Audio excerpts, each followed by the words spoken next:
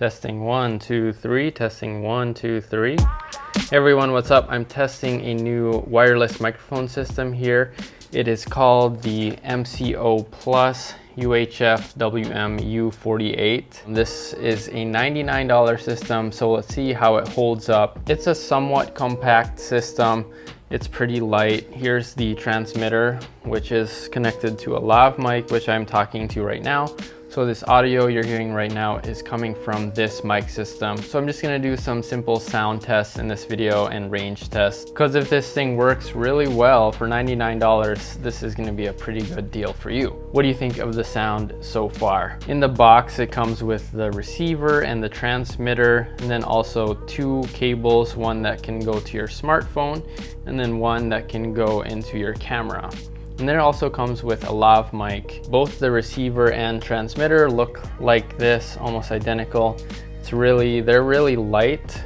I accidentally pressed the mute button right there. So I guess if you just press this, it'll mute your audio. So that's something to be aware of. It has 48 different channels that you can choose from. So I guess you just have to make sure the channel on the receiver and the transmitter are the same so that it links up. You can choose between stereo and mono. I'm not sure why there's that option. Maybe if you have a second transmitter, you could use the stereo option to split your channels up in post. Physically looking at these things, I accidentally pressed the mute button again right there. They charge via USB-C. There's also a USB-C cable in the box. And it comes with this nice carrying case too. It comes with a case. Physically speaking, I like how these are very light. If it was clipped onto me on my pants or something, it's not gonna put weight or have my pants start to sag, because some bigger mic systems, it can actually put some weight on your pants and like make your pants drop a little bit. All right, let's go ahead and jump into some testing, and then I'll give some of my thoughts.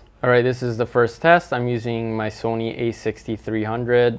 The volume on the camera is at 1, and then the volume on the transmitter is at 6. Here's what it sounds like in the bathroom, a very echoey environment. So this is just what it would sound like in an echoey environment.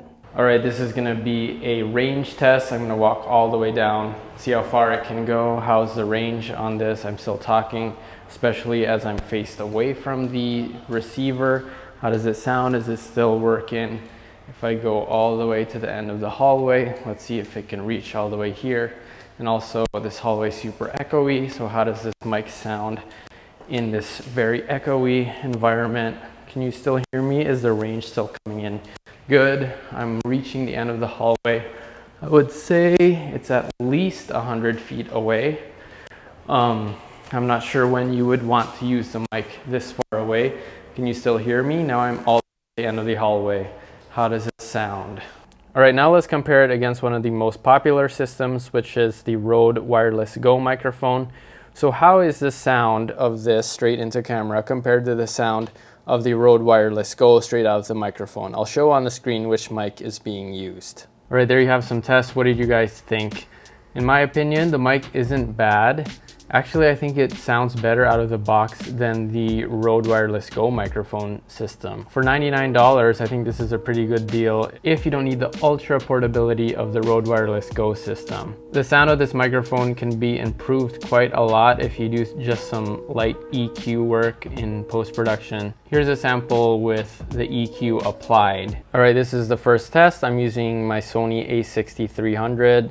The volume on the camera is at 1, and then the volume on the transmitter is at 6. For the range test, I think the range is good. I don't think you'd ever really want to go that far away, but I think after about 50 feet or so, it starts to cut in and out. The thing was in my pocket, so I'm not sure, maybe if it was outside hanging on my pants or something, maybe it would have been better. In my case, I would be mainly using this for interviews. So in that case, I think the range should be totally fine. In conclusion, I think this system is definitely worth $99. I don't know what other systems you can find out there for this sort of price. Let me know if you have any ideas of any other systems that are like this with this price point. Let me know if you have any questions or comments about this. Otherwise, that's going to be it for this video. Make sure to leave it a like if this video was helpful to you, and subscribe if you enjoy watching my videos. All right guys, I'll see you next time. Bye bye.